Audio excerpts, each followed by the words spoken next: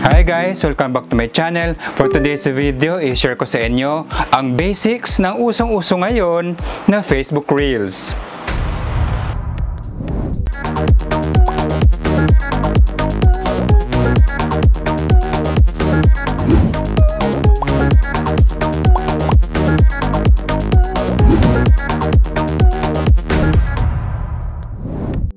Before we continue guys, if hindi ka pa nakasubscribe sa channel ko, please consider subscribing. Paki-click na din ang bell notification para updated kayo sa next uploads ko. Okay? Here we go!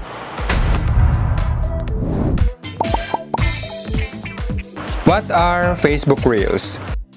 Are a short form vertical videos up to 60 seconds long, complete with music, audio, AR effects, and other options.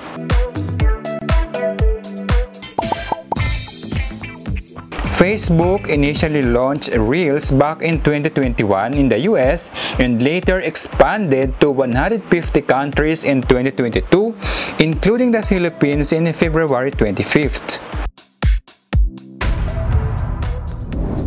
Ang Facebook Reels ang pantapat sa TikTok, Instagram Reels, and YouTube Shorts.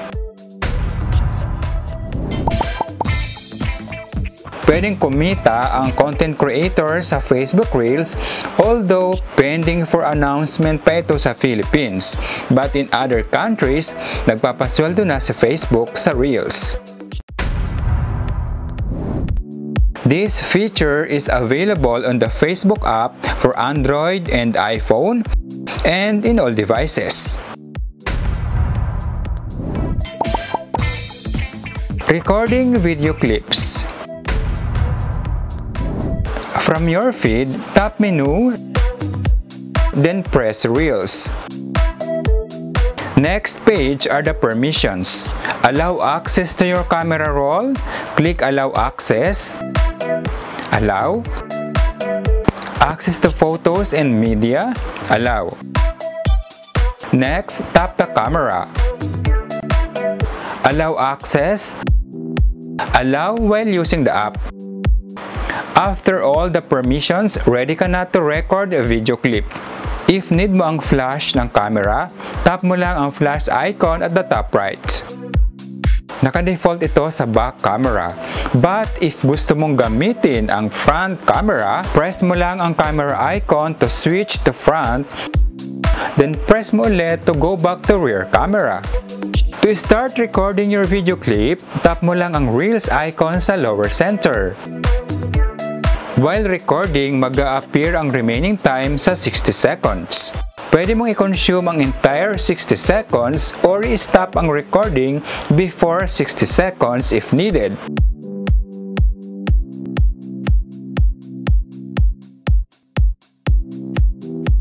Pag hindi ka satisfied sa result ng video recording, press mo lang ang back key on your phone to delete the video clip, then mag-reshoot ka.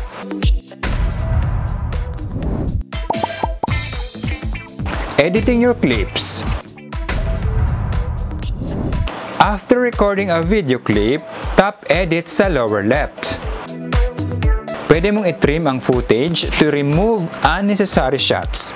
Just move the slider left or right, and whatever ang nasa loob ng slider, yun ang portion na mariretain sa video clip mo. Pag itap mo naman ang Replace, madidelete ang video clip. For now, I will keep the video. If you press the speed, pwede namang magbago ang playback speed ng video mo, like slower or faster. Pag i-click mo ang crop, you can zoom out or zoom in the footage. For the mirror, mapi-flip horizontally or right to left ang images sa video clip. And finally, for the reverse, magpi-play ang footage mo from end to start.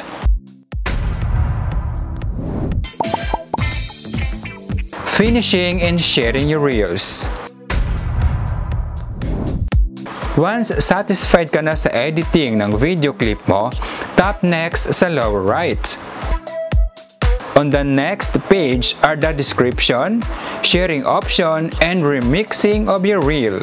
Kung ayaw mong iparemix sa ibang tao ang reel mo, then i-turn off mo itong remixing option. Naka-default din sa public ang audience ng reel, and if gusto mong i-change, tap mo lang. And may other option for share your reel to friends only or friends with exception. Pwede mo ding iset na default viewers ang friends only. For now, I will choose public. Next, type a description for your reel.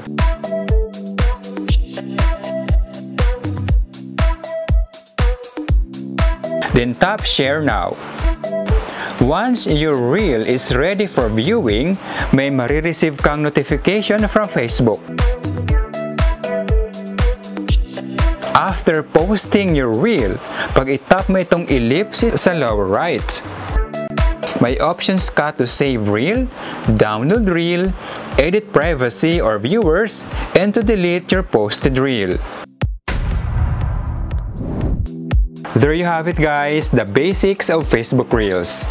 Okay, I hope that you enjoyed or learned something from this video. See you next time. Bye!